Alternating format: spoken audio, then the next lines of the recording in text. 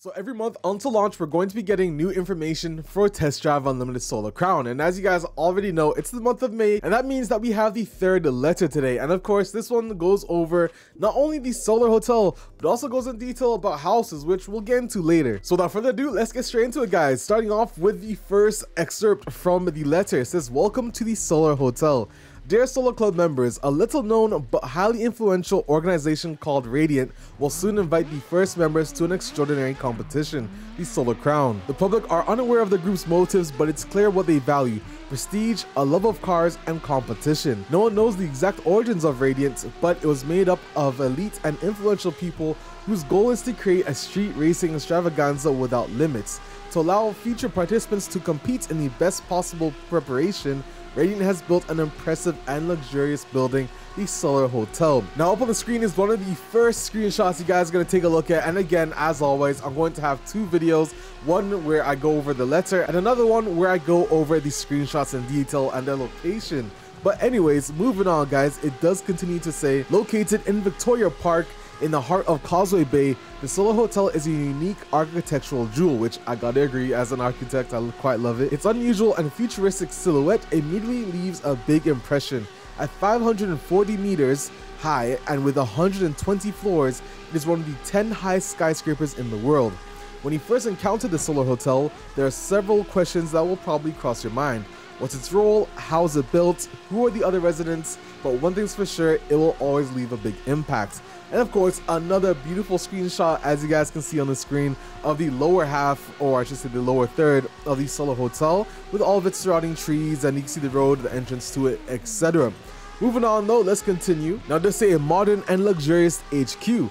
After taking the elevator, you head to your first suite, graciously provided by Vivian, president of the Solar Club Organization Committee.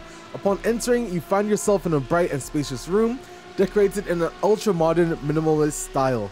Here, you'll find your wardrobe where you can change your outfit whenever you want.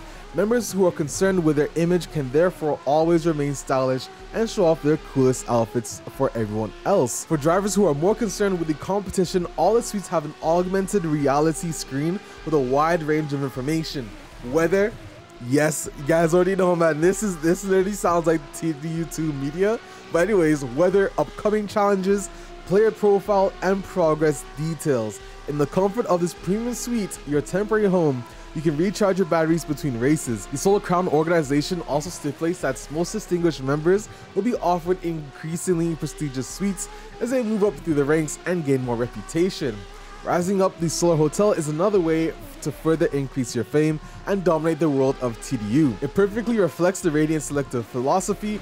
Every participant should feel important and be rewarded with privileges, and every new outing around Hong Kong Island will start from your room, your own personal HQ. So this is really cool, guys. Obviously, Test Drive 2 Media came back, and this is the screenshot that they've shown us, guys. Now, again, I need to go in detail showing you guys all about this.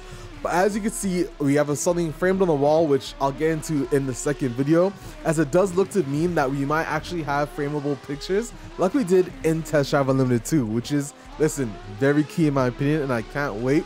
But the view you can see in the screenshot is, man, listen, I'm hyped, bro. This is what I really wanted. But anyways, let's continue on to the next part, and thank God, again, I think I already said it, but TD2 Media, finally, it's back. But anyways, moving on, we have a note from Jerome Mariotti, who is the art director at Kiloton, and he does say the Solar Hotel is inspired by arcology and aerodynamics. Aerospace, yes sir. Anyways, it is notable for its slender and organic shape, combined with the latest architectural aerospace and automobile technologies. Its spire reaches up to over 500 meters from the ground and dominates the Hong Kong skyline. Its location is somewhat linked to its connection with the tournament's competitors. It overlooks the city and encourages you to push yourself to another level. It is the central hub for players who gain access to its increasingly luxurious rooms as they progress in the competition, and has stunning views over Hong Kong Island, which again, I think all of us knew this. The views you're going to get from this hotel are going to be insane, and I cannot wait. And of course, you have another screenshot here, which you guys can see the same framed picture, I believe, and then you also have a dressing. I think that's the augmented reality thing.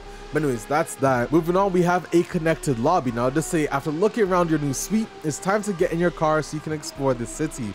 This will take you through the hotel lobby. Designed as a social hub, this majestic hall is primarily a place to meet, and chat with other teammates who have been invited to take part in the Solar Crown.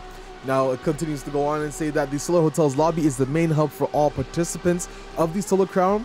This wide open space showcases the best drivers and displays activities available. It's a common area where streets and sharps are constantly meeting each other as they come down from the suites. It's the perfect place to make friends or stoke rivalries. The Solar Crown organization will give you more details on the rules and interactions between members in the lobby in a future newsletter. So it looks like we're gonna have another letter for the Solar Hotel, probably obviously covering, as it says, all of these social features and what else you can do here. Pretty interesting so far, and here is the screenshot, guys, to go with it. You can see obviously no new cars have been revealed, but beauty salon, you guys can see right there, rooms and clothes shop in this screenshot, guys, and you can see a couple of players walking around as well. But let's move on. Again, I'll go into screenshots in detail later. So anyways, let's continue on with the letter, and it does say, as with all luxury hotels, the Solar Hotel offers various services for its members. There's a clothing store where you can view a catalog with a wide variety of items for sale to show off your style. And then in a world where luxury and reputation rule, everyone wants to make the biggest impression in the Solar Hotel. Your progress and race rewards will give you access to hundreds of fashion items from the most basic to the most lavish. In the lobby, you'll find a hairstylist and cosmetic surgery service. Let's go. Radiance has recruited the world's top surgeons to ensure you can make any change you want to your appearance, so you can live the affluent life of luxury you've always dreamed of, which is literally what TDU was. Finally, there is a valet service in front of the hotel to ensure you can explore the city with whichever car you feel like driving at that particular moment. Now that's pretty cool. I do want to mention, I don't think that this means that the clothing shops and the plastic surgeons and hairstylists are going to be available outside of the Solar Hotel. I'm pretty sure we're still going to see stuff outside of the hotel. It's just that because this is sounding like an HQ, you want to have these features also built within it as well. So hopefully we do still see clothing shops and plastic surgeons and hairstylists scattered across the island as well, in my opinion, to make it pretty interactive. But anyways, continuing on, it does say in the middle of the lobby, 4 special Solar Crown members will always be showcased for their achievements that day, whether they have distinguished themselves in races, Frim coming back? Okay, that's pretty crazy. Or extreme exploring. Their favorite car will be on show to all participants across the world. It's the ultimate recognition of your feats and is reserved for just 4 players. The outside of the Solar Hotel is your gateway to the city and is also a central meeting point for players in their cars. The roads around have been designed for easy access to the hotel even when there's a lot of traffic. So traffic sound, I mean, this was kind of obvious. I think we all kind of expected there to be traffic in the game. But anyways, whether it's a car meet, a show of strength, or simply somewhere to meet friends, the Solar Hotel represents much more than your accommodation. And here's a screenshot you guys are probably going to be waiting to see. You guys can see on the screen right now. You see quite a few players here, honestly. I see 1, 2, 3, 4, 5, 6, 7, 8, 9.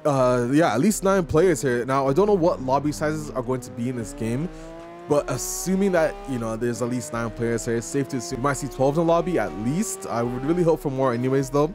But the clothing, you guys can see there's a ton of different clothing, which again, we'll get into at a later time, but looks pretty cool so far. But now we have a note from Alan Jarnu, who you guys know as the creative director for this game and also the creative director on the past TDU games. But anyways, the lobby of Solar Hotel illustrates our desire to get players together and help them interact. TDSC is not just a racing game, it's a game for fans of beautiful cars, for racing or cruising around with friends.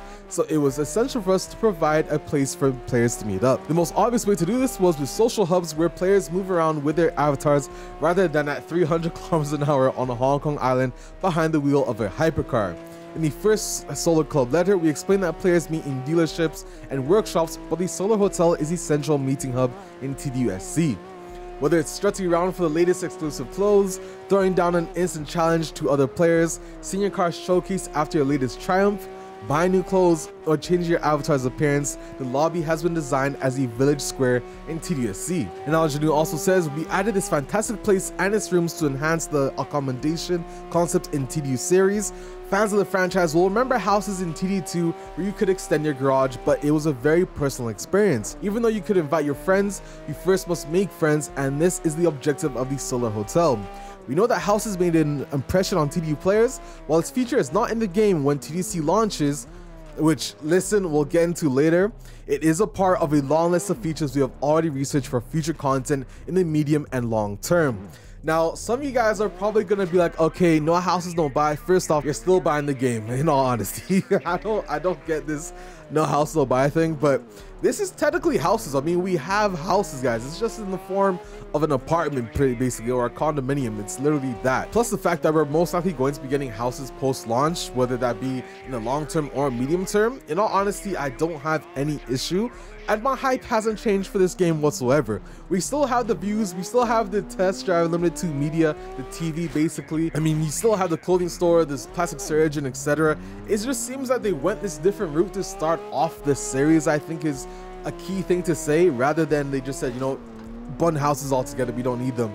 At least they know they need houses and they're gonna bring some more back. But for now, just a solo hotel, honestly, I don't mind, guys. It's basically houses anyways, especially since there's multiple suites, aka multiple houses, multiple apartments. Honestly, zero issue for me. But let me know what you guys think in the comment section below. Maybe you are some guy that says no houses, no buy, even though this is technically a house. But anyways, moving on to this here, as you can see, to help the competition run smoothly in its first year, Radiant decided to host all of its members in the same place, the Solar Hotel.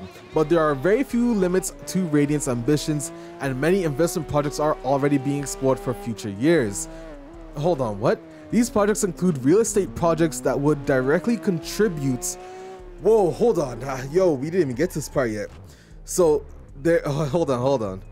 Let's go through this again. But there are very few limits to the Radiant's ambitions.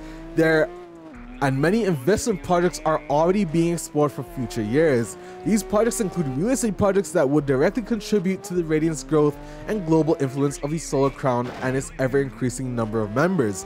So basically, I think that is saying that, you know, we are going to have more real estate post-launch, which is good. As I told you guys, bro, Test Drive is one of those games that could have insane post-launch support. And hey, fingers crossed, bro, if KT and Nakan really come through with that, we could get better post-launch support than the Crew 2, Forza Horizon 5, and Need for Speed combined, man. Just because of the lifestyle features that TDU has.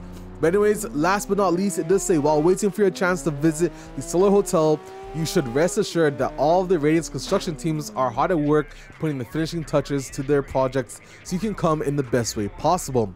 Reservations and the first tours will open soon. Stay tuned, which I guess would mean that they're gonna show it off more later. And last but not least, you guys can see a screenshot here of the guy walking, and obviously another screenshot, which I kind of like analyzing these screenshots in more detail so you guys can see it. And by the way, up on the screen right now, I always get this wrong, bro. This way, hopefully I'm in frame, but this way you guys can see the video to see all 8 screenshots in detail as we cover them, their location, some of the missed details that you guys might not have noticed. And yeah, that's all I have to say, guys, in this video. If you did enjoy, leave a like and subscribe for more TDU content. And let's be honest, the hype hasn't died down. We're still technically going to be getting houses post-launch based on what I've learned from this letter. And yeah, I don't have any issues, but that's all I have to say, guys. I'm Max7. I'll see you guys in another video. I'm out, guys. Peace.